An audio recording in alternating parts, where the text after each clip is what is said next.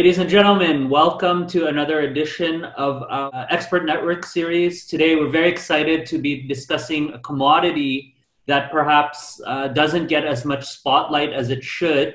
Everybody these days is talking about oil, gold, not much news about uranium. However, from March 12th, which is around the peak of the sell-off to date, uranium prices are up 54%. And year over year, they're actually up 4%. So I want to start with Sid Rajeev, our head of research at Fundamental Research Corp, as well as Roger Lemaitre. He is the president and CEO of UEX Corporation, which is a cobalt and uranium exploration and development company. They actually have one of the largest land packages held by a junior in the Athabasca Basin. So we're glad to have Roger here with us. But let's start with you, Sid. Why have uranium prices performed so well, and what's driving this? Yeah, thank you, Brian. So for sure. So as you mentioned, uranium prices have picked up significantly in the past 1 month. The current price of uranium is approximately $32.5 a pound. The last time we saw such a pricing was back in 2016, so 4 years ago. Cameco, the second largest producer of uranium in the world, the share price of Cameco is up 80%. UEX's share price is up 150%. The price movement of UEX is a combination of both uranium prices as well as company-specific information. They came out with an updated resource estimate of their cobalt nickel recovery. I guess Roger will talk about that much later in this discussion.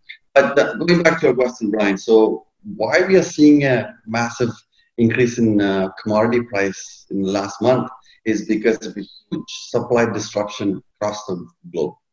So to put things in perspective, the global uranium production, annual production is about 120, 130 million pounds of uranium. And it's split 40% from Kazakhstan, 20% from Africa, 15% each from Australia and Canada, and the remaining 10% you're getting from China and Russia. When the pandemic hit us, Kazakhstan came out and said they're going to cut their production by approximately 15-20%.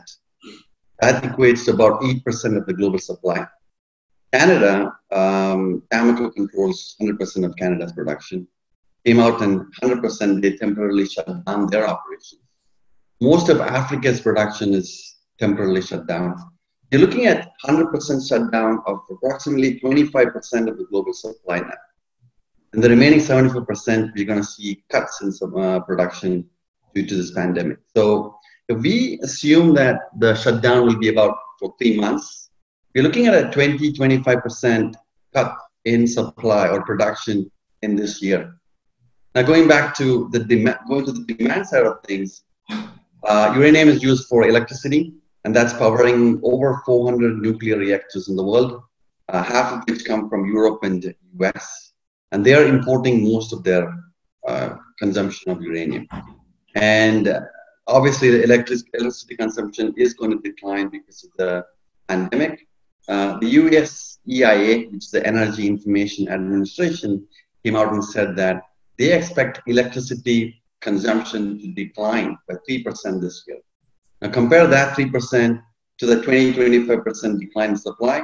That's why we are seeing a massive increase in uranium prices in the last 1 month. So that's a very interesting topic, because what you're seeing in other commodities like oil, for example, is a complete collapse in demand from less cars, less airlines. With uranium, you're not seeing that type of demand collapse. And then you're seeing the supply side reduction. So Roger, why don't you tell us from your perspective, is that what you're seeing as well? And what is your outlook beyond COVID for uranium? Well, I think you're absolutely right. Well, there's going to be less electricity demand. It also comes down to where the demand is coming from and in what portion of the electricity sector. So while we see electricity demand dropping, you're seeing nuclear power plants continuing to operate through the pandemic because they generate baseload electricity. And while we're all at home, there's not the sort of cheap peaks and valleys of demand during the daily or weekly cycles that you would see when normal industrial things are happening. Nuclear power is still very competitive on a baseload source. of electricity, and that's continuing to operate. But I think more than anything else, what you've watched over the last year and a half, particularly in the United States with the Section 232 event that was spurred there by a couple of the uranium producers in the U.S., was a delay in demand as people waited both inside the U.S. and outside the U.S., or outside the U.S., excuse me, for the results of that report in that petition to come through. And so people, particularly U.S. utilities, but also outside the U.S. utilities, were waiting to see what was going to happen, and they sort of deferred purchase for the last year when they could. And with the decision sort of out there, but not really yet, we add on to this. So people were whittling away into their inventories. We're seeing about a 38 million pound a year deficit between primary supply and demand over the last 3 years. And then you add this 25% thing that Sid was talking about on top of that. And yes, while electricity demand is down, utilities are going to emerge from this post-market sometime, and they're going to have to buy the uranium. And the question is, where is it going to come from in the short term to meet their shorter term needs? And what they've been doing over the last, since the Fukushima event 2011, is being well covered by long-term contracts from the major companies that have now started rolling off a couple of years ago and are pretty much gone. And being able to supplement that with discretionary purchases along the way. Well, the long-term contracts are gone and they can't find short-term supply. It's going to create a bit of a challenge. Will we see, to me, it reminds me of 2005, 2006 all over again. Been saying that you have utilities who believe that the world's awash in endless uranium. You have suppliers going, well, great, we're going to supply because we have to do what we can to stay alive. But they're now at the point where they can't, and you've seen production curtailed over the last couple of years before this event happened. So post-COVID world, if the world comes back and does what it's supposed to, people start getting back to doing what they were doing beforehand. The question will be whether they can pick up that cheap uranium supply. And that's very debatable right now. And I think one interesting thing about uranium is, barring some sort of meltdown, it's actually a very safe and clean source of power compared to coal, oil, natural gas. You've seen over the last half of 2019 a lot of environmental advocates and people looking for CO2 reductions to really start to embrace nuclear power as one of a necessary key cog in baseload electricity globally, and so the acceptance has really been growing before all this COVID started to happen. And I think another interesting thing is you were actually the director of worldwide exploration at Cameco previous to this role. And I think a lot of people are very interested in, do you have any insight? What does it take to shut down a mine? And I can't even begin to imagine the complexity involved in such a task. Do you have any insight into that? And how fast can they resume production once everything is fine? Oh boy, it really, I am certainly not the expert. I have a very loose knowledge. So I would, I think there are probably a lot of people who are inside the mining companies who could answer that question a whole lot better than I can. In Saskatchewan, they have to keep, in places like McArthur River and Cigar Lake, they have to keep the freezing process going to keep things from thawing out. It probably, to reestablish the supply chain, it's more than just turning on a switch at the plant or at the mine to get it up and running. There's a whole supply chain network there to get it moving, and it's probably, realistically, a 3 to 4 week process at best, for sure, in Saskatchewan. I think Kazakhstan might be a little bit easier because of the way the system runs. It's a little bit pumping more water than anything else, but you still have to load up your resin. So it's not like you turn it on and full production comes out. It's still probably a 2 to 3 week process to get back up to full speed again at the sort of ISL Kazakh operations, because they won't have material in sort of the pipeline of the whole processing system, and they'll have to put uranium back on their resins in their resin tanks, the recovery tanks, to keep that system going.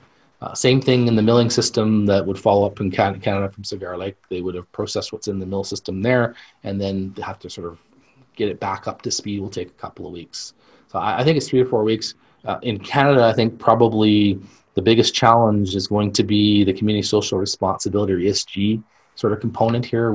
The mining companies have done a phenomenal job of and can still do better, but doing a great job integrating the northern communities into the mining operations in terms of employment and in terms of supply chain. But these northern communities are remote. They have very, very poor health infrastructure that you'd see in southern state in the U.S. or in southern Canada, where most of the population is, and they're more susceptible to what would happen with COVID. So I think the mining companies, including the exploration company, can be very, very careful about how they reintegrate back into the process, because the risks to the communities are much higher than they would be in other places. So I think there's going to be some caution here before they restart. I can't speak for Namibia, but I imagine it'd be very similar. Mm-hmm. And we've seen some of those, not in the uranium sector, but in terms of the oil sands, where they had an outbreak at some of those projects. So definitely it's something that everyone should be concerned about. Speaking of Cameco, they have a 13%, I believe, interest in your projects, which is a large vote of confidence. Can you talk a bit about now, introduce some of your projects to the viewers who might not be familiar, and what should investors be looking out for in terms of UEX going forward? Okay, well, I like to look at this as the complete portfolio company. So if you're looking at an investment in the uranium portfolio, you can invest in grassroots companies, and you can invest in producers, you can invest in developers, and you can invest in discovery companies. And I think what we do is we cover that whole span short of production. We have 2 projects that are development ready. They're just not moving forward because we know the economics at today's prices, even with the 54% increase in the last year or so, is not yet where it needs to be to stimulate new production. So we're going to hold those until the market calls for them. We have 18 projects, which is a crazy number for a junior uranium mining company. But we've been around since 2001. We're one of there was Paladin, there was Denison, and there was us. And we picked up some really great land, both through joint ventures and some staking, and from our partner or our original companies, which Cameco was a founding shareholder. They contributed some of our key projects that we have, and I'll talk about them, and our Shea Creek projects. But we have a large grassroots portfolio. But what separates us from everybody else is that because we have these 4 flagship projects, we have projects that we're sitting on literally projects where there's a mineralized hole hasn't been looked at since 1977. We did a follow-up on one of those this year. So one of these projects will hold 4 or 5, and in one case probably 13 or 14 high-profile targets that be flagship targets from an exploration point of view. The key thing in the uranium sector is that producers go up and down with the price, developers go up and down with the price of uranium, and because we have almost 100 million pounds in our inventory, we'll go up and down with the price of uranium as well. But we have this portfolio of lower risk opportunities, and UEX went back into the 2000s. We went from quarter up to almost $9 at one point in time, and we were the market darlings of the uranium space back then in an upswinging market. You saw what Hathor did in a flat market around the Fukushima event. They outperformed all the producers, as we did during the upswinging event in the early 2000s. And you watch what NextGen has been doing in the last few years in a downwards trending market. New discoveries always outpace on a stock performance basis the producers and developers. And but the beauty for us is we have that sort of floor of having those resources in our portfolio already to protect us from the downswings. And what prices do you need in order to, as you were saying, at this price it might not make sense, but at what price do you feel that you need? When we have our Horseshoe Raven project, you're kind of looking at a break-even price somewhere in the $45 to $48 a pound range. US. I think if you were to talk to Cameco, where they bring on a project like Millennium, you're looking their incentivized price, which means they get the return on investment is somewhere around $60. And you're looking at, they want long-term $45 a pound for McArthur River, which is sitting idle right now. I think that's probably realistic. Some of our peer companies have talked about some lower prices, and that's definitely possible. But being under $60 puts you in the low-cost half in this space, and that's where we want to be. And what about your cobalt projects? Cobalt is also a very important metal going forward in terms of electric vehicles. Can you talk a bit about your plans for those assets? Yeah, we when cobalt was really hot about a couple of years ago, we had a sniff of a discovery from 2003, 2004 on our West Bear project, and we said, well, the West Bear, this looks pretty interesting. When we first got it, we sort of said, oh well, this is a neat project. We should do something with this, kind of laughing. And then we started looking into cobalt space and went, oh, this is pretty unique and relatively high grade. Compared to the rest of the world, we should do something with this. So we've gone out and we put together a resource. We've upgraded that resource a little bit. I'm not sure we've hit critical mass on size there yet, but what we're doing is proving that the Athabasca Basin has cobalt potential. And for years and years and years, cobalt was used to find, actually you would hit a sniff of cobalt and you use it to find uranium. And no one ever thought, well, maybe we should use the cobalt to find cobalt. So that's what we're doing. We've got a unique idea of and a unique knowledge how to find these things, and we're seeing more and more of these places on our properties and on others that we don't currently own, that we could find more of these and turn Athabasca into a cobalt district. We're currently working on growing West Bear by finding, we believe we're not quite to the economic threshold yet, but by finding a satellite deposit, we will be. That's our goal in the neighborhood, and build a district play. Our goal was originally to spin this out into a separate entity, and it still is. We're still looking to find a way to extract value for the shareholders. We are a uranium company. That is our primary focus. It will continue to be our primary focus. This is an add-on sweetener for our shareholders.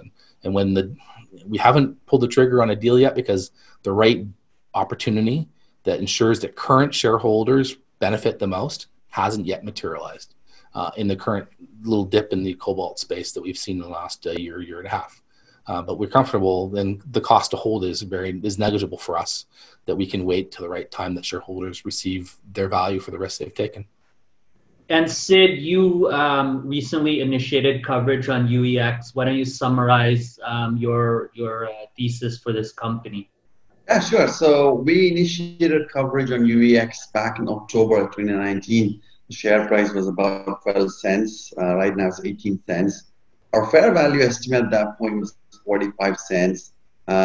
Just to back up a little bit, the main reason why we liked uranium or UEX and why we kind of picked up coverage of the company is because we have a long-term bullish outlook on both uranium and cobalt.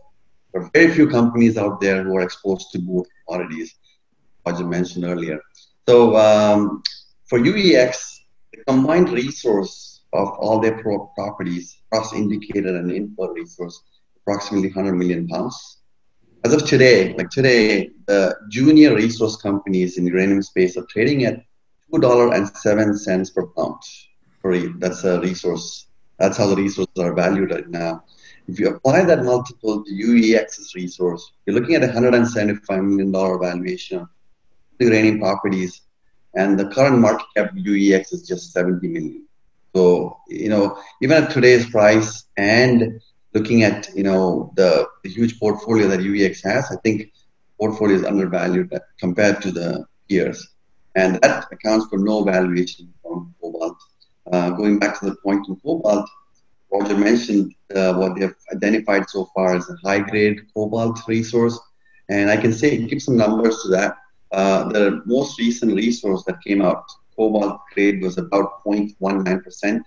Most of the global cobalt grades deposits have grades of under 0.1%. So you're looking at a high grade discovery there. Now they just have to go out and drill more and make the resource bigger so that the economics.